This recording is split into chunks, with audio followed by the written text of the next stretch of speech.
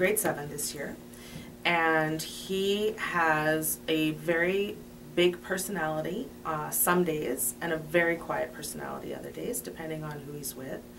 He is a very passionate young man about the things he's really interested in, and he is also on the autism spectrum. So he was diagnosed with Asperger's syndrome when he was 6 years old, as well as sensory processing disorder. We ran into a lot of issues this school year when we moved from Edmonton to St. Albert.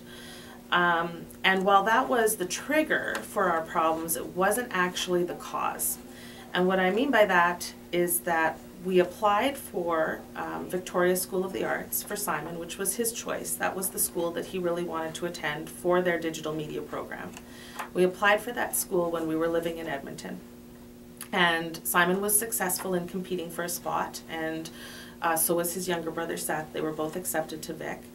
And that process happened in April.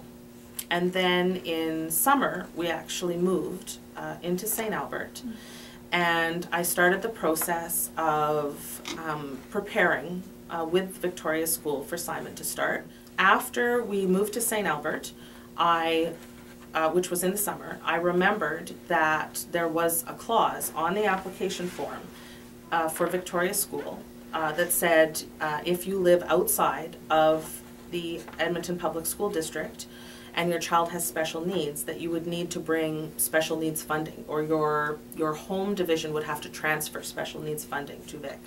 And the way it was worded sounded very much like it was just a routine process and we would just need to make sure that it happened. So I did contact the St. Albert School Division to try and arrange for that process to occur. And it was after I spoke to the St. Albert School Division that I discovered there was no real process for that to happen. It essentially was never, ever going to happen in Simon's case, and was never something that the St. Albert School Division, or I suspect any other school division, generally does in the case of a school of choice. So then we went to speak with Victoria School about the matter to find out if there was a way to resolve it on their end, and there wasn't. They simply said that that was the policy, and without that special needs funding accompanying Simon, they were going to rescind his acceptance. But the real kicker for us was that his younger brother's acceptance was not rescinded. So my younger son was still allowed to go because he didn't have a disability, but my older son was no longer allowed to go because he did have a disability. And this was 1 week before school started. And really the point at which I realized that they were allowing one of my kids to go and the other one not to go, and the only difference was a disability, I knew right away that that was a case of clear discrimination.